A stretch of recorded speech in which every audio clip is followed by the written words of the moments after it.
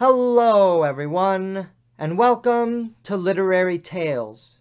I'm your host, Paul Krause, and in this episode, we explore some of the poetry of Samuel Taylor Coleridge and look at the theme of cosmic love within some of his poetry.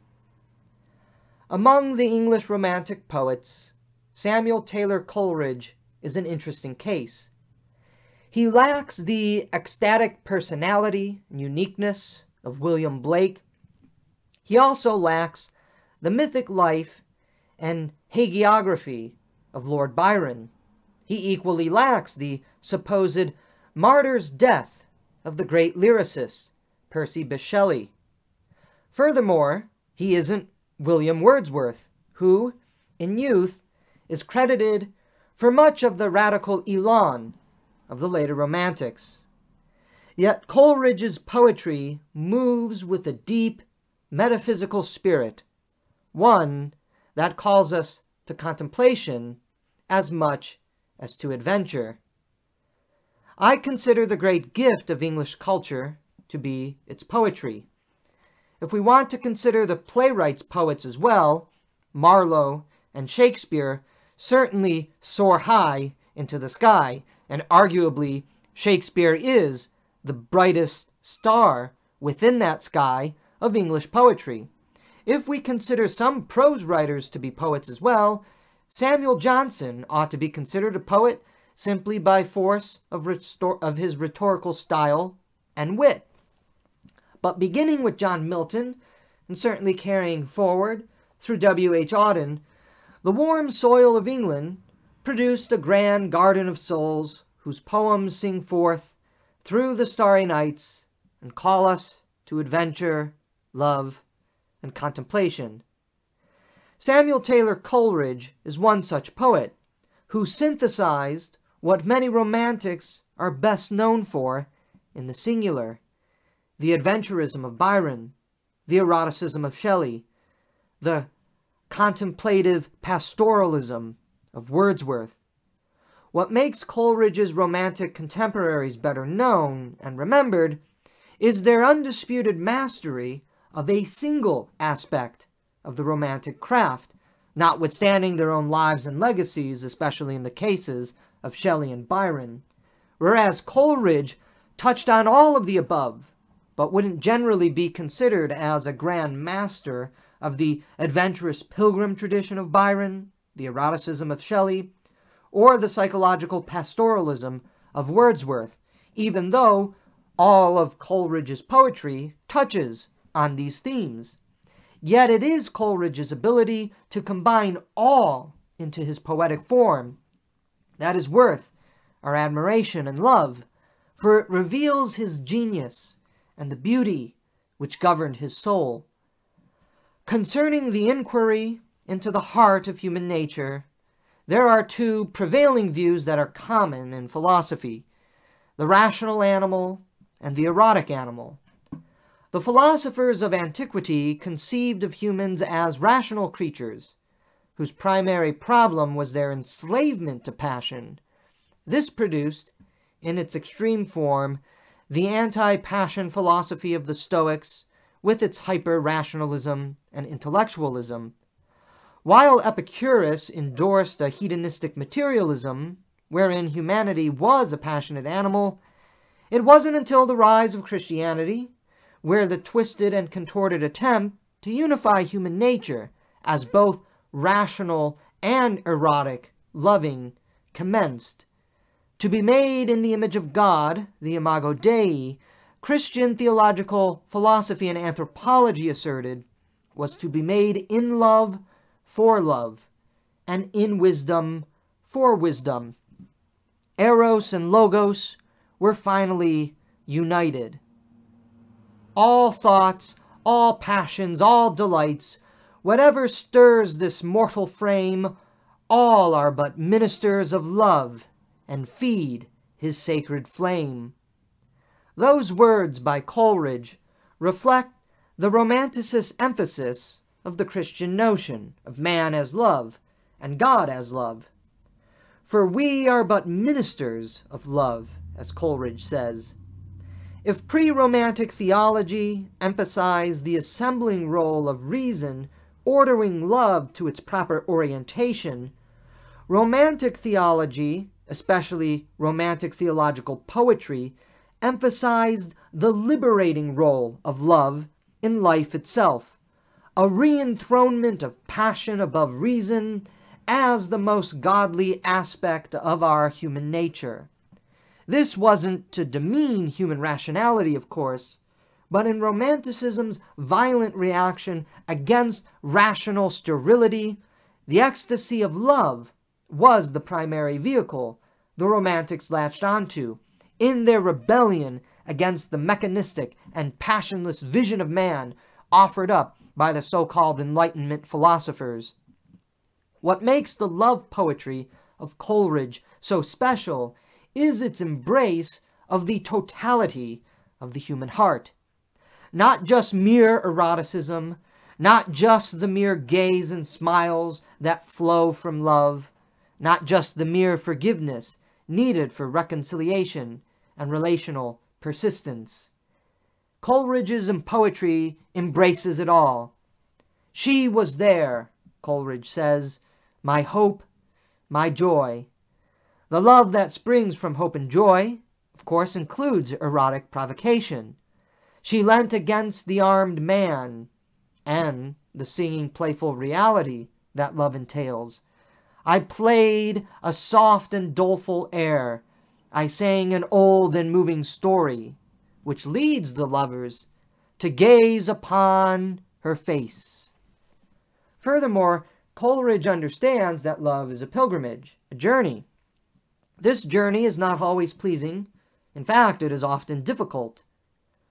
Through weeds and thorns and matted underwood, I forced my way, now climb and now descend, o'er rocks or bare or mossy with wild foot.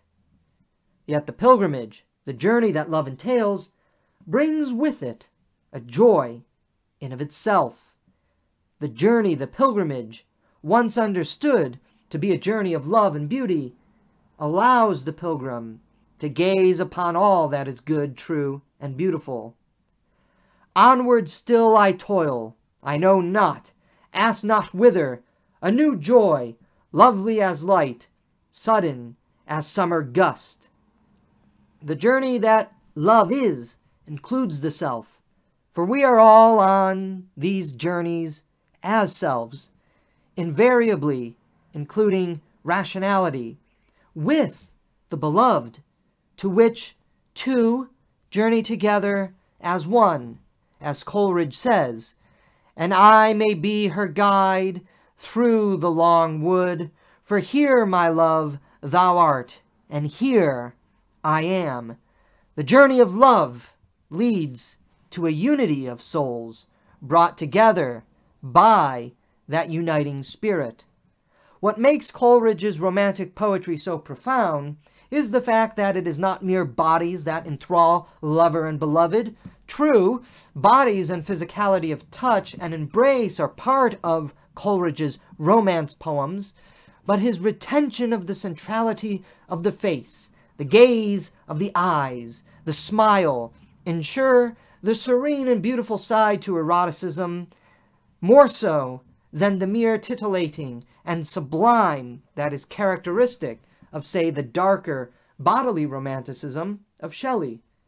Coleridge's romantic poetry doesn't forsake, as Shelley's romantic poetry does, that aspect of the imago Dei in the face and the eyes of human beings, made in the image of divine love, which is most visibly seen and encountered through the face rather than the bottom or the bosom of humanity. And of course we know that Coleridge himself was a deeply moved Anglican minister and theologian, as well as being a great poet. So it's not much of a surprise that he includes this theology of romance, of eros, within his poetry. Romantic poetry toward the human other is not the only essential aspect of Coleridge's poetry. Romance in nature, the beauty and love that could be induced through traveling in creation, was another component of the romantic spirit, which Coleridge captures with rhetorical and imagistic brilliance. Earth and heaven are united with man as the intermediary, who is the experiential bridge between transcendent and phenomenological. Beneath the moon in gentle weather, they bind the earth and sky together. Romantic, pastoral, and naturalistic poetry, especially from Coleridge's pen and mine, retain that theme of love as journey, and in the movement of binding heaven and earth together through the action of human life, we see the totality of the true romantic, pastoral, and naturalistic spirit. It is not accidental or incidental. It is essential. Humanity is the bridge between heaven and earth, the link between the two realms. I climb the Comb's ascent. Coleridge writes, the climb brings us up to the heavens, not to escape the earth, but to see the earth from a far more beautiful perspective. Ah, what a luxury of landscape meets, Coleridge's pilgrim lover in the heart of nature declares as he gazes out atop the mountain. These journeys and encounters in nature are enchanting and bring a drop of tear to the adventurous, loving pilgrimage who is out in the wilds of God's creation and sees the true beauty and totality of it all. Moreover, there is also the musical reality of love and the cosmos in Coleridge's romantic traveling poetry. This too is important to remember, that it is within the Christian tradition, starting especially with St. Augustine, developed forward by some of the Renaissance theologians, Dante in particular. It is from them that the idea of a musical cosmos emerged. In fact, St. Augustine wrote in various homilies as well as letters and reflections on music and beauty that God sang the cosmos, that he sang the world into existence. We live in a rhythmic dance. Augustine goes as far as to say that even our own lives are but tunes in a grand harmonious waltz of music. This too is captured by Coleridge. As we are in nature, we hear him often talking about the soothing noises of the animals, the birds, of all creation. Far off, the unvarying cuckoo soothes my ear. We live not in a cosmos of empty rainbows, but a universe, a cosmos of enchantment, song, melody, harmony, rhythm, and love. We live in a cosmos that sings with us on our journeys of love. Music is the melody of love itself. And incidentally, for anyone who appreciates the role of theology in the mythic literature of J.R.R. Tolkien, Tolkien's creationist theology of Middle-earth also includes a nod to this mystic understanding of the cosmos. For Middle-earth was created by song, and it was only in the disruption of song that Middle-earth fell into darkness. It's very much the same theme that Coleridge is building on from a 1500-year tradition in cosmic theology, where we really do live in a musical world. And perhaps this is one of the reasons why when we listen to music, or the music of poetry, we feel a certain transcendental experience. If ever there was a romantic poet who embraced the best of Romanticism and married it with the best of Christian theology, it was Samuel Taylor Coleridge. We love him and are inspired by his songs of love, not because they simply tickle our emotion and passionate hearts. They inspire us to love him because of the deep truths contained therein.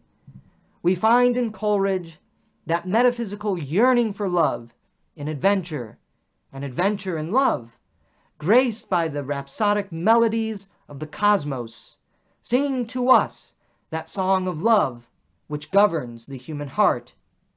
In this enchanting cosmos that Coleridge drank from, we see smiles, faces, and eyes, all prefiguring that divine face which we yearn to gaze upon in supreme affection, that image of true beauty and true love that moved and governed the very soul of Samuel Taylor Coleridge.